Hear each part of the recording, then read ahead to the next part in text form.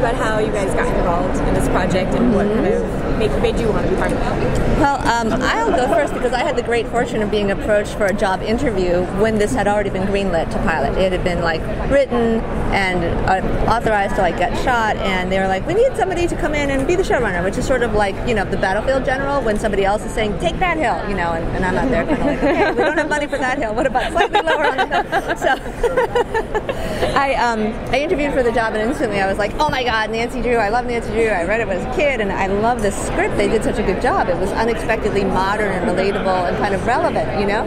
So that's how I got involved, and so Noga has been involved longer. But I just have to say, it was the greatest job interview ever. Melinda basically came in and did this TED Talk about like managing people and believing in your staff, and just like, it was amazing. Anyway, we're very happy. But I had always wanted to make a Nancy Drew television show, and I grew up reading the books, and I couldn't believe when I found out over a year ago that the rights were available and that we could do it. And so I partnered with Fake Empire, which is Josh and Steph's company, and we developed the show. We pitched it to the CW, and it landed at the perfect network, and that took it from there. Like all CW shows, they seem to shoot in Vancouver, British Columbia. Yes. How do you feel about that shooting there, and do you think it's fitting for the series? It's perfect. Yeah. It's perfect. We love Vancouver. The crew is great. It's in the same time zone. It's a short flight from LA. All these things are great. But it also happens to be, you know, set in Maine. And I grew up in Maine, so it's like deeply satisfying to have something that puts Maine in a good light and looks like Maine and small town like Maine, and just kind of the nature and the wildness and the fog and the ocean. Creepy, the creepy coastal really town good. of it. Yeah. We shoot really at Horseshoe Bay, which is a town outside of Vancouver, but we've actually just named our town, our fictional town in Maine, Horseshoe Bay, because we love Horseshoe Bay so much. But it's based on Southwest Harbor. If anybody's curious. Yes, it's basically totally. a mix of Southwest Harbor and Bar Harbor, and a little bit of Northeast Harbor thrown in. Yeah. Not Desert Island. Yeah. And sorry. That's okay. Speaking of creepy, what can you say about the ghosts in the show? So, you know, if you go back and read all the original Nancy Drew books, there's always kind of this hint of the supernatural. It's like a voice that Nancy hears in the walls, or it's, you know, a scary face she sees in the window. But it always turns out to just be like a guy with a mask, and it's just never actually a ghost. And so I thought, okay, let's just do ghosts. And what does Nancy Drew meeting ghosts look like? Cool. That was my question. We love all of that kind of thing. I'm so happy that we can connect not just our main ghost, who is the season arc mystery, but also like other ghosts may arise who have relationships to each other and have like kind of continuing arcs going forward. Yeah, it's definitely a world in which the supernatural does exist, and there's always a reason for it tied to the world of the living. There's always a mystery or something that is unresolved that Nancy has to dive into. And I mean, in the first episode, you guys have like the cork wall of all the old stories, and they're all books, former books of Nancy Drew's. Will there be other kind of Easter eggs or storylines pulled from the book moving forward?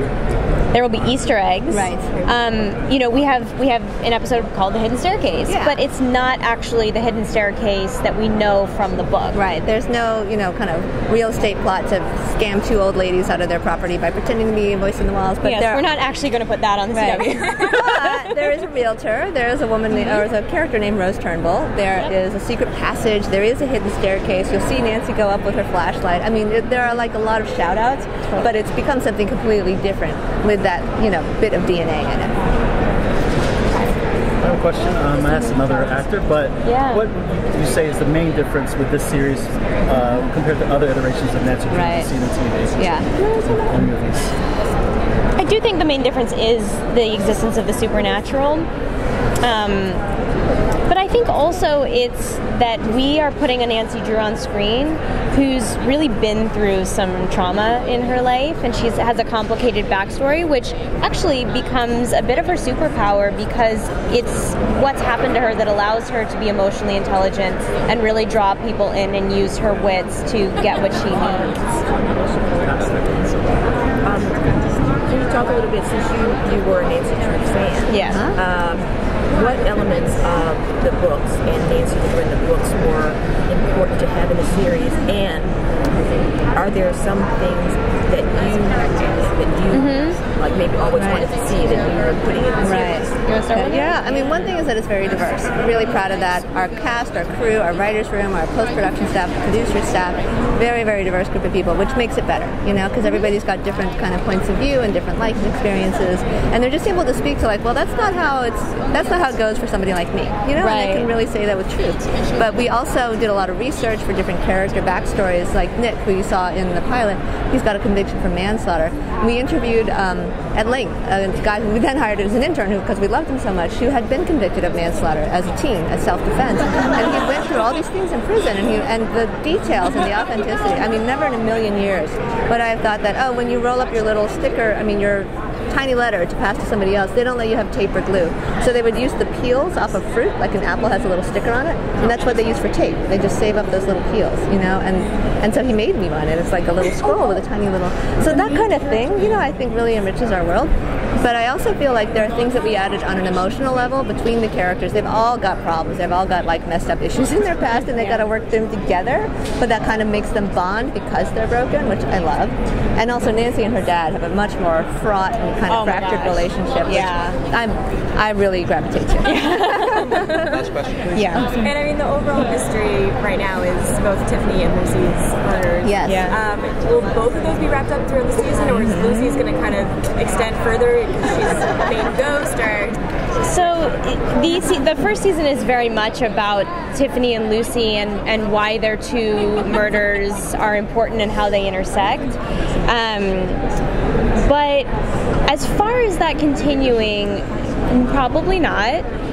Because we believe that every season should have its own sort of new mystery that really characterizes that season of TV. Yeah. So we'll have an answer for both of those mysteries. Yeah. That would be funny if we just never solved it. It just keeps going for 100 episodes. we will think Nancy couldn't solve. We will definitively answer why they ended up dead, who did it, and what their reasons were. Yeah.